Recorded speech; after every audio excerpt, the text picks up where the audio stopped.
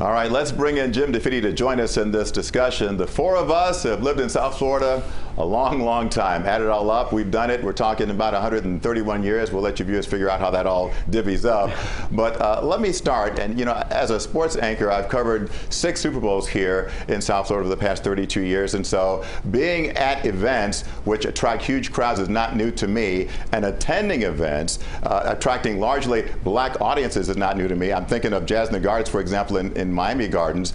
But I don't recall ever an event where it seemed to me that there was such an antagonistic approach to controlling the crowd. I don't understand why crowd control has to feel that way. And obviously, you look at some of the stories that we see, it seems to me that all of the black visitors here are painted with the same broad brush, even if there are just a smidgen of people who are causing all the problems.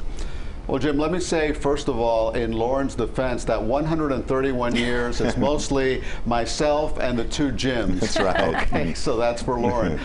You know, I've been around this town for a long time, and I know that spring break is nothing new. I was a reporter when spring break was big in Fort Lauderdale. I can't tell you how many times I covered the same story. A young person would jump off the balcony of a building into a swimming pool, miss the swimming pool, and die. I covered that story more than once. There was craziness going on during spring break. We know that, not just in South Florida, but different parts of the country. I think what you had this time around was a perfect storm for disaster. First of all, you have a pandemic. You have people who have COVID fatigue coming from places up north where the weather is not so nice. We have fantastic weather here in South Florida. We have some of the most beautiful beaches you can find. There are low-cost airfares right now.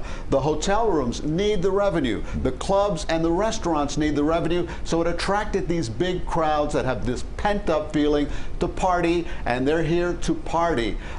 Many of them misbehaving. They also got a signal from the governor of this state that Florida is open, guys, despite the pandemic. Come on down and party in the state of Florida. So I think all of that added up for a perfect storm that it really has left Miami Beach with a black eye that the whole country and the whole world can see.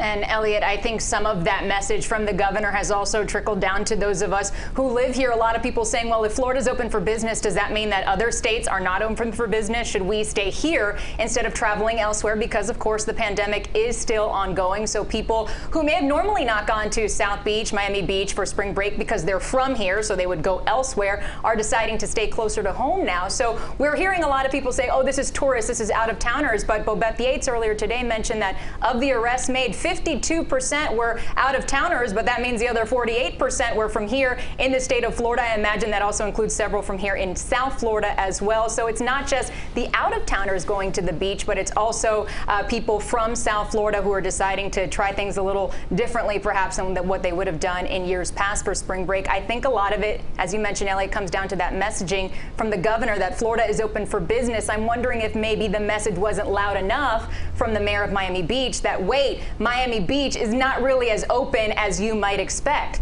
Jim divvied, what do you think? Well, a couple of things, just to pick up on what you guys are saying. You know, it wasn't just that Florida was open, it was that a lot of other places were closed. One of the big spring break places to go to is the Caribbean, but the Bahamas, the Virgin Islands, Jamaica, all shut down. Mexico, the resorts there, shut down. So you couldn't actually see this. And I want to go back to a point Jim Barry was making, which was, you know, I was a little troubled by what I heard from the mayor when he started talking about, you know, do we have to program for people who bring guns onto the beach? No, that's not the issue. You know, and you got to be careful about painting all of the folks who are coming to Miami Beach as quote unquote thugs, and that's not his word, but that's the essence of what is being conveyed.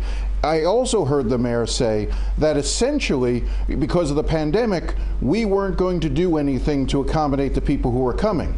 Well, that's great if you have the power to say don't come, but as you'll hear in a few minutes in the interview I have with Luther Campbell, you know, these people were coming. Folks were coming to Miami Beach. They could tell by hotel reservations. They could tell by airfares that were being offered, travel agents that were packaging Miami Beach. So the question wasn't should we have something or or not. The real question was, if people are coming here, what do we do with them? And it doesn't seem as if Miami Beach had an adequate plan. Yeah, and a final thought, the thing that troubled me most about what we've seen on the beach, all the black folks who are here, the young African Americans who are here, nobody wearing a mask, and we are the most vulnerable population when it comes to COVID, and you just wonder if this was just a big petri dish of people taking all these variants that we're hearing about back to their respective communities and further exacerbating this pandemic, which we are not out of just yet. So that obviously is also a big concern. Jim DeFede, thank you. Well, you wouldn't know it by the scenes from South Beach, as we mentioned, but yeah, there is still a pandemic going on. So here's the question: is this a super spreader event? We'll talk about that next.